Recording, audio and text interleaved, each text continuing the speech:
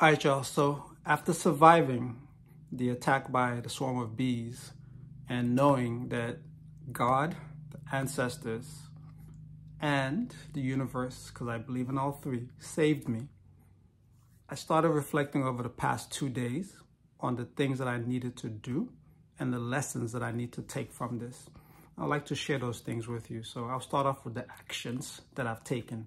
So the first action was to ensure that my will and my estate plan are not only in place, but that they're clear to my loved ones, family, and beneficiaries. So I've spoken to my brother and my wife to make sure that we're all clear on how the process would need to go should something happen to me.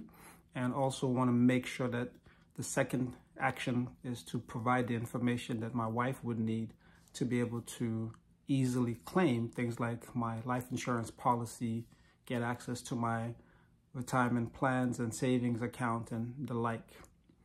Third action is to have a conversation with my brother about making sure that he and the executor of my estate begin communication. So should something happen to me, it'll be easy for the two of them to communicate, especially since he's in Sierra Leone and the executor would be in the United States most likely.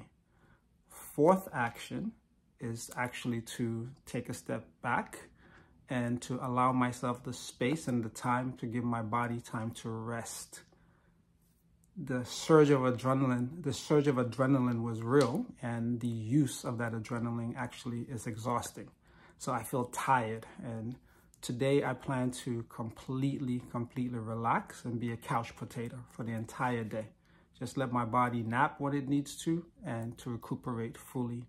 And the fifth action I took was to actually take precaution, because later I discovered that there was more to that attack in terms of injuries or cuts and the likes on my body than I'd realized. So for example, on my head, I feel quite a number of bumps, which I'm sure are the bee stings, because the stingers will still be there.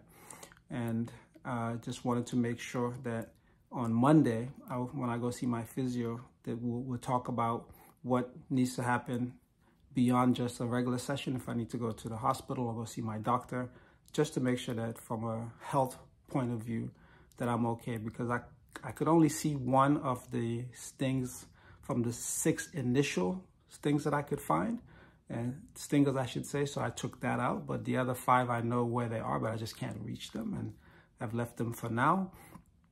And the lessons that I've learned are more philosophical lessons. So the first lesson is this notion that truly we can plan all we like for things, but sometimes the thing that you cannot even imagine is going to be what happens. So who would expect to be attacked by a swarm of bees on a middle school, high school track before 8 o'clock on a Thursday morning on any given week? But that's exactly what happened, and completely unprovoked. And for the bees themselves, I'm sure something disturbed them. That's why they were where they were. But unfortunately, I was exactly at the wrong place at exactly the wrong time. And I almost paid a dear price, but I was able to escape.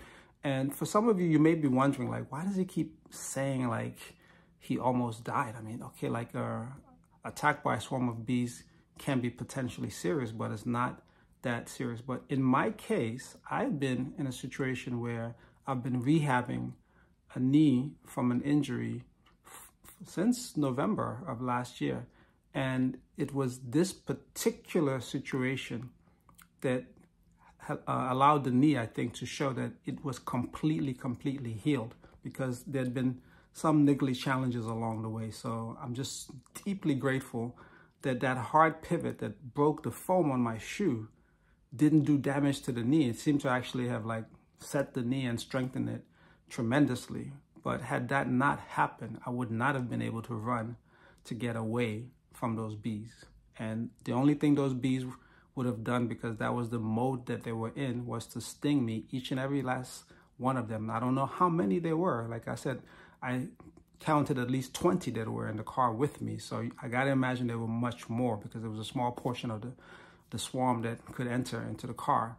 when I finally was able to get into the car and escape the swarm.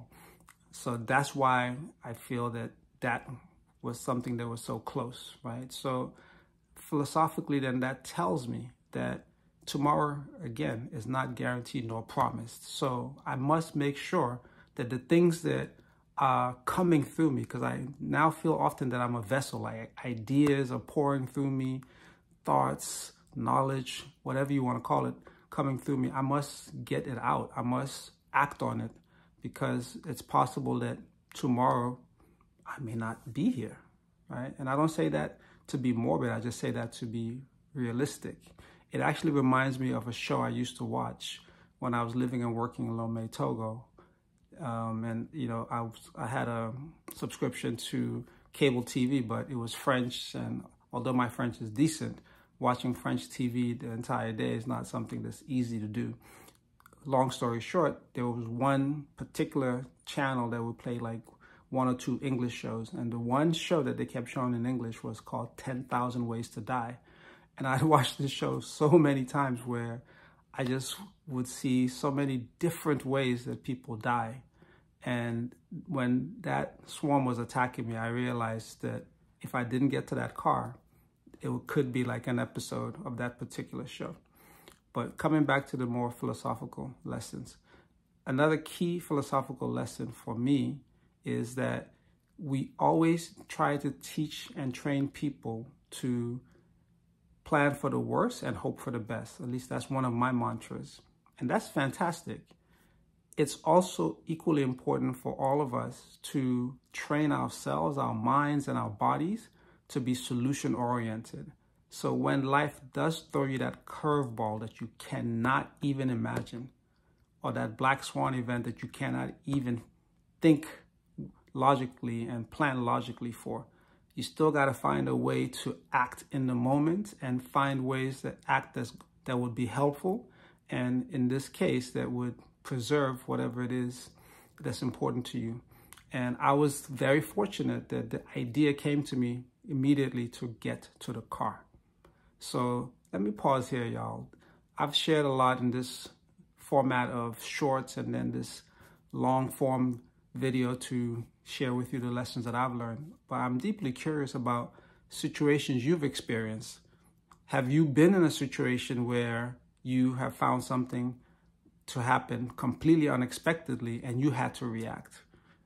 If so, drop me a comment or two. Let me know what was the situation, how did you react, and what lessons did you take from it? If you found this video to be helpful, please like the video and like the shorts. If you like content like this and want me to do more, let me know. Drop me comments to let me know. And if you think others would benefit from this video, please share. If you like the channel, please subscribe. All right, y'all. Thank you. See you soon.